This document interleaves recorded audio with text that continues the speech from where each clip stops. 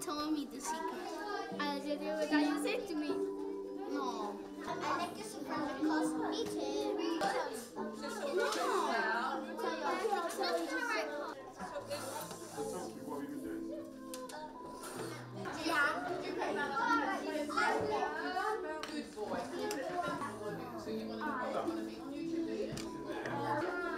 Okay, ooh, the sticking man. So those ones are bigger than that one? Right, so my question for you is this. Is it really good? Jason, do you think Have some children fallen behind? Absolutely. I would be naive to think that that didn't happen. Is it up to the education system to give them the scaffold to build back up again? Absolutely. That's what we have to build on. So I don't believe in saying they've lost out, they've lost out, they've lost out, they've lost out. My mantra is that for a period of time they lost out, and it's up to us to give them the tools, give them the toolkit to build themselves back up again. So call out. Kyla. It is 25. Okay, and then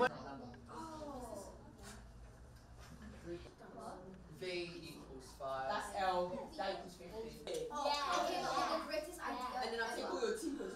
Wait. 5. No. In the thousands, give me a number. That's the thing that COVID has made me realise, that we have to prepare these children for something much bigger than us. And they have to be ready for anything, because what it has shown us is that anything can be thrown at us, and it's not what's thrown about.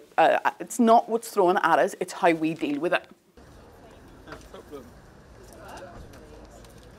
Oh, thank you so much. And these are exciting.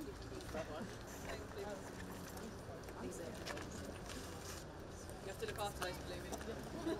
No pressure. Thank you.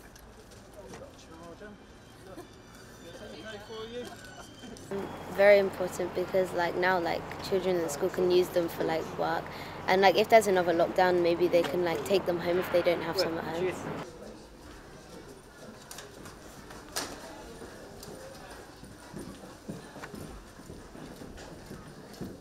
It was very good, because in lockdown the school had to give children laptops, because they were in need of them, because it was very difficult during the pandemic. It just sprung up on us, and we didn't know what to do. So the best option was to get laptops and give it to other people, so that they could do their work, so that they could carry on with their education. Cardboard compactor, which was £50 on a lid for their first disabled child. Discovered that you could do things the children built. They used them like Lego. So in order to solve that digital divide and to change the outcomes, the biggest way we could do that would be to make sure every child in the UK has a device at home and at school for their entire education, and then they're always going to be prepared if there's another pandemic. He was in the ocean, obviously. The whale was in the ocean. What happened? How did he end up in a river? So, but just like Lois said before, when we talked about what we know about rivers, so Madupe, so why are rivers important for humans? So firstly, in some countries... It's been really tough. We have had families working from home, with parents working from home, families who have lost their jobs, people who are on the brink of losing their houses, and children who have suffered bereavements as well throughout this pandemic. And one of the things is that they haven't been in school to have their friends around them and to have that escape. And I think that's what school offers for a number of our children. We did the map and we put some pictures of Kitty Park. Yeah. That's all. We also... For me and my missus, very challenging. Yeah, difficult homeschooling. So now we really appreciate what school is doing. Great job. How difficult it is to look after the kids.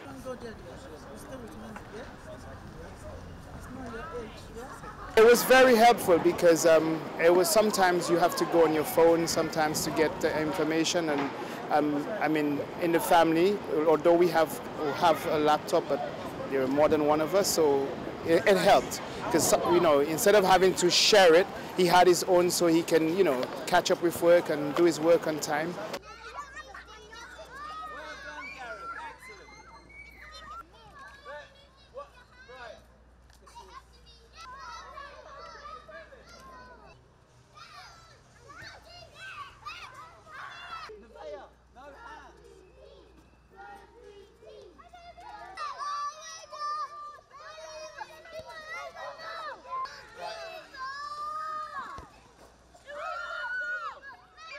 here at Holy Family, our children are more than a number.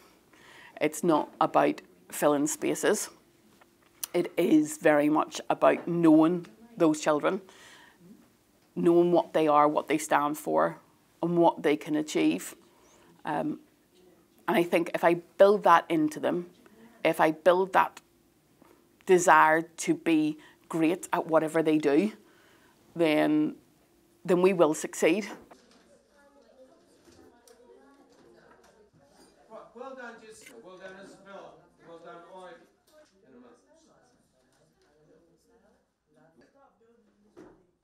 They did, but there was a